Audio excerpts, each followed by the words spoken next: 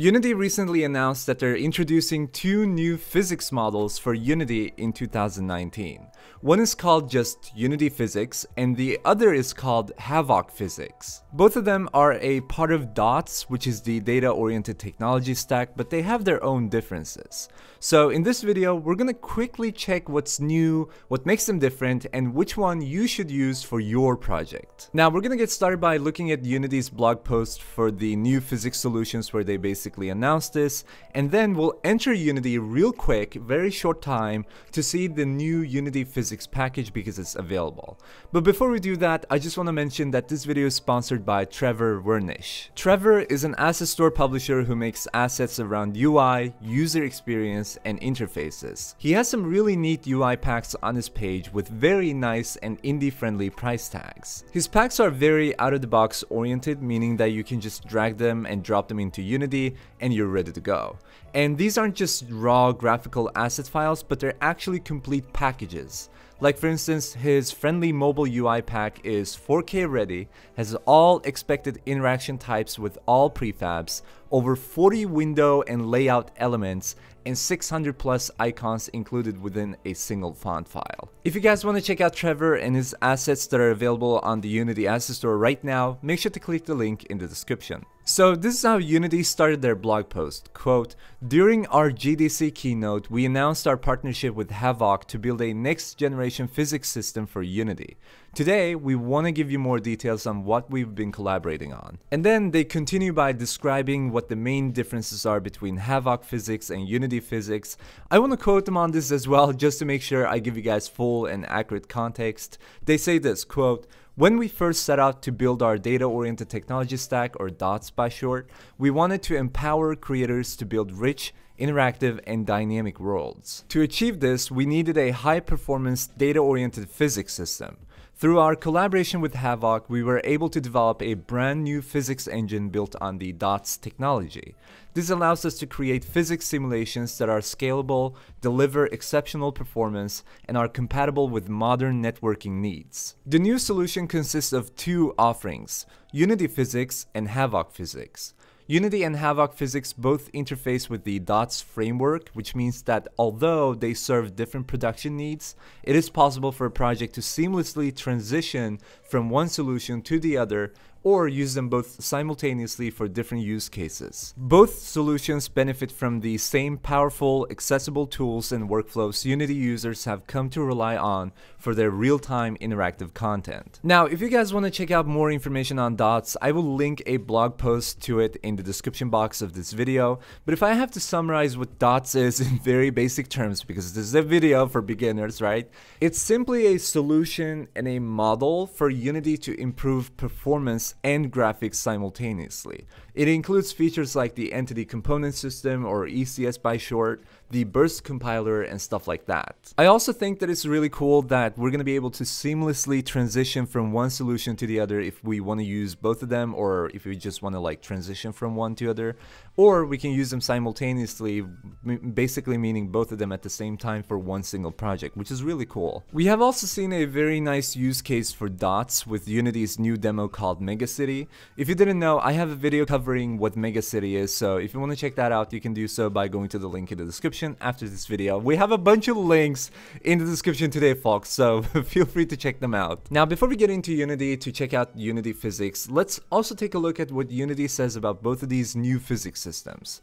They say this about Unity Physics, quote, "The Unity Physics integration represents the default physics system in Unity for DOTS-based projects, and it's currently in preview release form. It's backed by our own DOTS physics solver and written using the C# DOTS framework.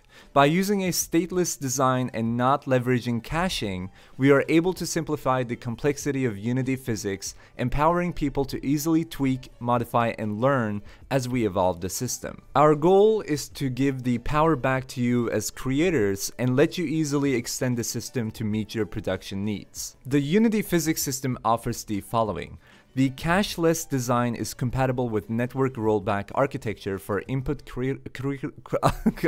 critical simulations such as fighting games, first-person shooters, etc. What was that all about? Interoperable and data compatible with Havok physics. Unity physics is available right now via the Unity package manager and is compatible with the latest 2019.1 beta release.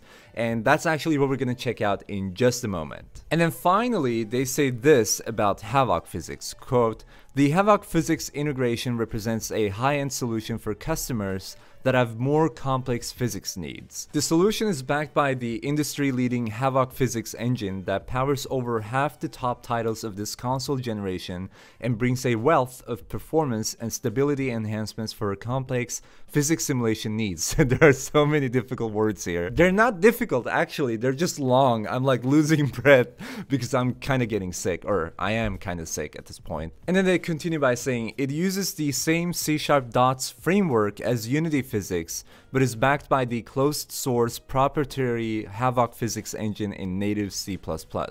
And the Havok physics system will offer the following.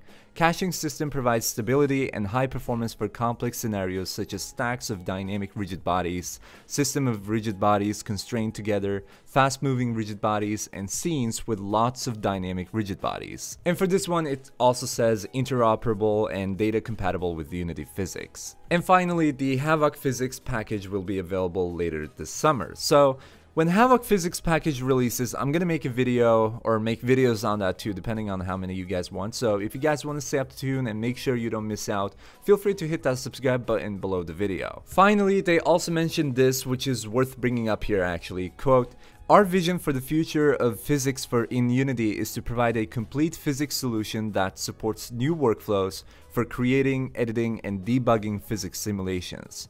We see this partnership as the next step in empowering you as creators to build these rich, interactive, and dynamic worlds." Alright, so here we are in Unity 2019. I'm using 2019.1 OB6, so 0 beta 6, and if you guys want to use the same version, you feel free to, but you don't need this. You basically just need one of the latest versions of 2019.1. So once you have a project like this open, what we're gonna do is we're first and foremost gonna enter the package manager, so we can go to Window and browse down to the package manager. And in here, what we want to do is we want to go to Advanced and make sure Show Preview Packages is ticked on. So it's probably going to be ticked off by default. I don't know why actually. It should be ticked on though, so tick it on, and then we can browse down a little bit, and you're gonna now see a option called Unity Physics. So we're gonna click on it and hit install. Alright, so once the package is installed, just to mention, by the way, I'm not gonna do like a full-on tutorial on this. I just want to have this as an overview, but you can get started by clicking on View Documentation, which is gonna bring up this website right here. So here is a little introduction to Unity Physics and about these documents, so you can read all the kinds of like information here. We are probably most interested in getting started. So basically, it's going to walk you through how you can get started by setting up a simulation in the editor, or if you want to do something else like explore the materials, exploring the different shapes and stuff like that. It also shows you how interacting with physics bodies through C#, so via the API for this system, is going to work out. So you have a full code kind of example here, you know, continuing here as well. And they give you some tips on using dots, like how it should be done. So one way to get started by is, for instance, I added this plane as a ground here, and I have a cube to act as a physics body. So what we can do here is we can go to the cube and set up a new physics body component. So we can just press this, and it's going to let us pick motion type from dynamic to kinematic, static, just like the rigid body component, mass, linear damping, and basically all of these, you know, values and fields that are in the rigid body component already. We can also remove the box collider component from this and add a physics shape component instead. So here it's going to let you pick any kind of mesh you want, so cylinder, capsule, sphere, you know, a different type of mesh, if you have a custom mesh or a box, for instance, which is the accurate one for our case here because it's a cube, right? And you can set all these fields like the size, or if you want to do it manually, you can also fit to render meshes, and you can do a bunch of different stuff like editing the friction. And you're gonna see that we have an error here saying that the physics body component on cube is meant for entity conversion. But it can't find anything here, so either it asks us to place this in a subscene or add the entity conversion component onto it. So we can add component, type in entity, and we can add the convert to entity component, and now the error is gone. Alright, so that should give you an overview of how the new Unity physics system works, and the fact that the Havok physics system is coming this summer, which is super exciting. And once again, just to remind you, Unity Physics is now available as a preview package in Unity 2019.1 beta. If you guys enjoyed this video and want to watch more physics kind of videos, because it seems like you guys are interested in this kind of stuff, but if you are, just confirm, by leaving a thumbs up or like on this video to show some support. And also make sure to hit the subscribe button below the video so you stay up to date for new content, because I'm going to be working on physics a lot more if you guys want to have some physics content.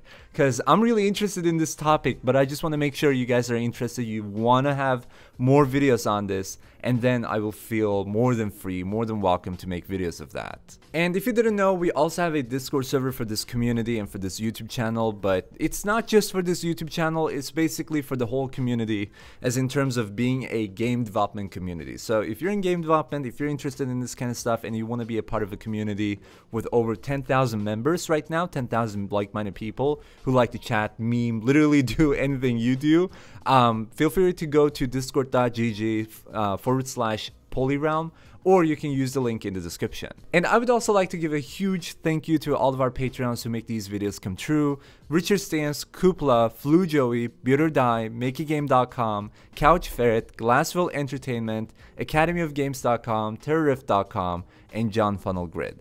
Thanks to your support on Patreon, I'm able to make more videos, so you guys rock. Now, with that being said, thank you so much for watching this video. Hope you all found it helpful and enjoyed watching.